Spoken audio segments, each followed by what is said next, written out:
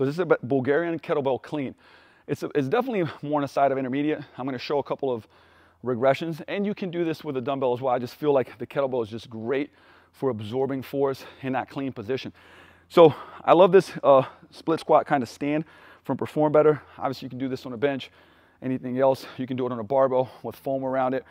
But this is certainly best as far as when it comes to doing Bulgarian split squats.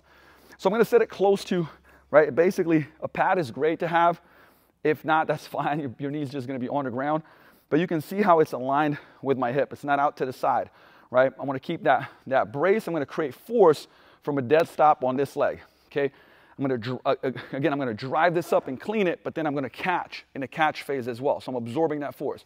Come back up, and then we're going to throw it down, because when I throw it down, I'm going to load that hip and have to decelerate.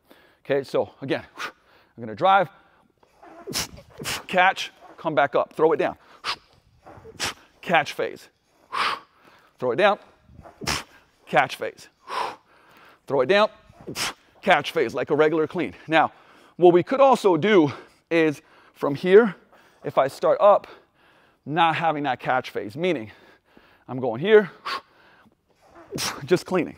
Okay, notice, not a lot of catch phase. Same thing here, I throw it down, clean it just up. Okay, that catch phase takes a little bit of rhythm. So there's a rhythm and there's a deceleration. I could do the same thing with the dumbbell. With the dumbbell, obviously what's gonna happen, I'm gonna get it to my shoulder position. So the dumbbell would be here. I would snap it up, boom, pop, shoulder position, catch, reset, throw that dumbbell down to load it back again. Again, you can go, you don't want to go too light, but also you don't want to go too heavy, so we can keep that power output.